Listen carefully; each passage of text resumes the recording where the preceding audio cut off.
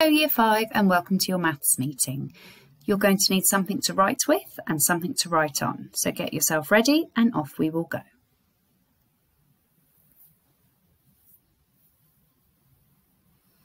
Okay, let's begin. So we are starting with Patty place value and today's number is 52,642. And I've taken out the sticks 100 less and 100 more. So that's what I would like you to find of this number. So you need to find 100 less than 52,642 and 100 more than 52,642.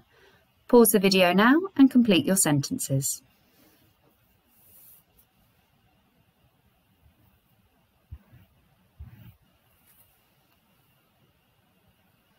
Okay, let's see how we got on. So, we were looking at finding 100 less and 100 more of this number. So I've circled the hundreds column. In our hundreds column is 6, which is 600. So, to find 100 less, we do 600, take away 100, which gives us 500, and 600 to add 100 to find 100 more, which gives us 700. So that's the number that will be changing. So 100 less then 52,642 is 52,542, and 100 more than 52,642 is 52,742. Okay, today's number, 52,642. I'd now like you to find the nearest hundred to this number.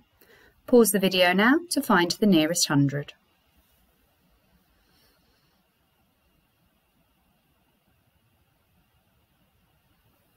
Okay, let's see how you got on.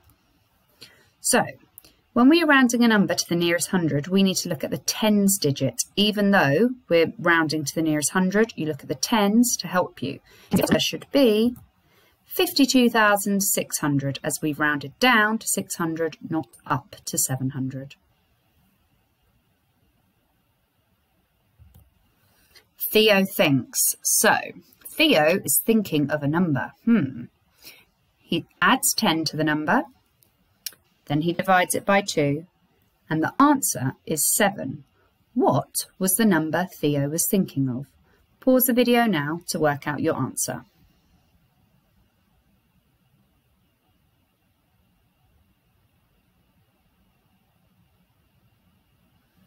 Okay, let's see how we work this out.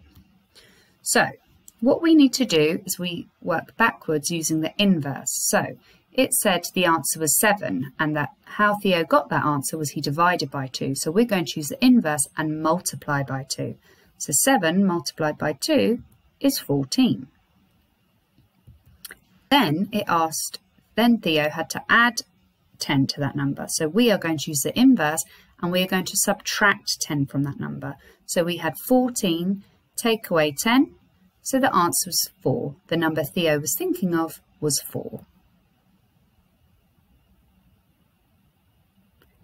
Because if you work it the other way, 4 add 10 is 14, divided by 2 is 7. So you can see how it works.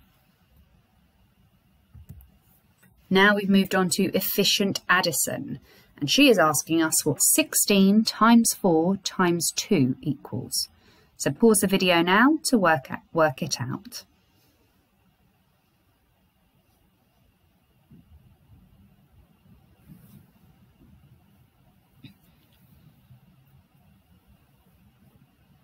Okay, let's see. So, you should have broken it down into two sections, 16 times 4, and then we can double, because times in 2 is just doubling. So let's look at 16 times 4 first. Now, that's a bit tricky for me, so I've broken it down again, and I know 10 times 4 is 10, 20, 30, 40. So 10 times 4 is 40, and 6 times 4, 6, 12, 18, 24 is 24. So I know 16, so I've done my 10 times 4 and my 6 times 4, and now I need to add those answers. I need to add 40, add 24. I know 0 add 4 is 4, and 4 add 2 is 6, so 16 times 4 is 64. And now I need to multiply that by 2. So I need to double 64 by 2. If I find that hard, I can add. So 64 add 64, 4 add 4 is 8, and 6 and 6 is 12. 16 times 4 times 2 is 128.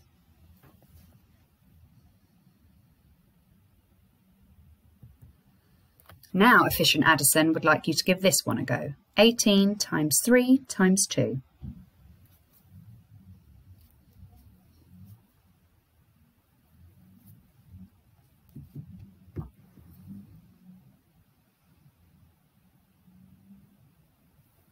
Okay, let's see how we did.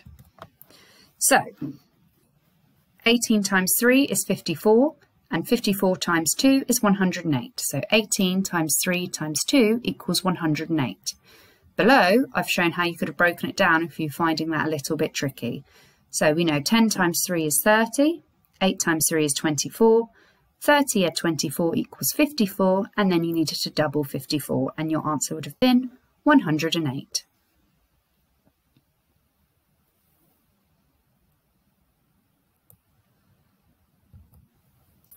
Now we are looking at know what Noah knows. So Noah has asked you what half add 10.2 equals. Pause the video now to work out your answer.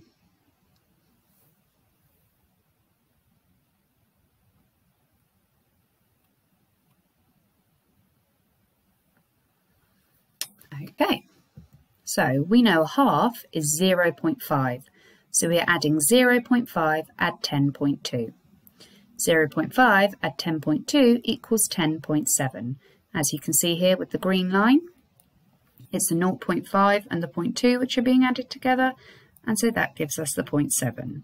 So the answer is 10.7.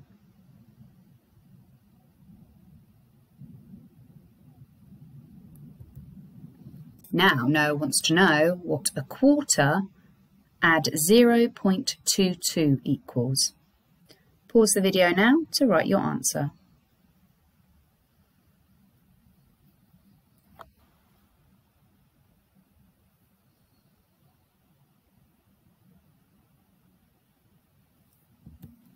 So a quarter equals 0.25. So we were adding 0.25, add 0.22. And our answer should have been 0.47. It's very important that you put the 0 point and not just add 25 add 22 and get 47, because if you just put 47, your answer is incorrect. It's 0.47.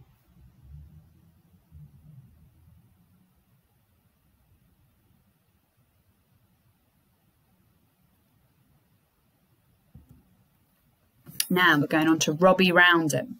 So we are rounding to the nearest whole number, and our number is 77.29, and we want to round this to the nearest whole number. So pause the video now and write your answer.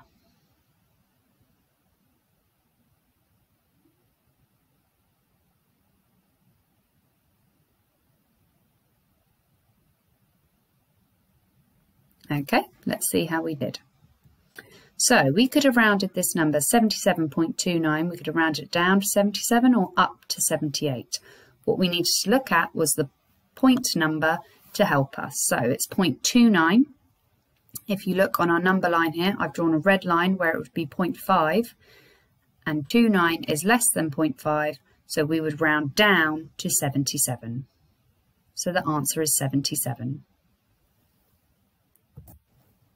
Well done, Year 5. That was another great maths meeting.